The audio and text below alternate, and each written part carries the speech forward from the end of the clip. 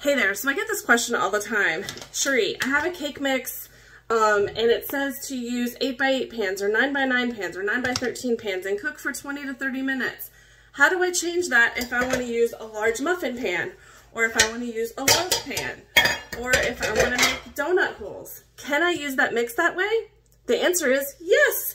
You're just going to adjust your cooking time. So this is where tools are not the most important thing. Know-how is the most important thing.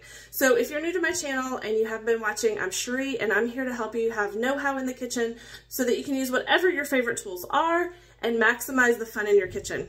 So for small ones like a donut hole or a brownie pan or something like that, you're going to switch the timing to 10 minutes and then check it. It might need a few more minutes, it might need a few less. Once you learn your oven and the humidity in your home, that's going to make the biggest difference.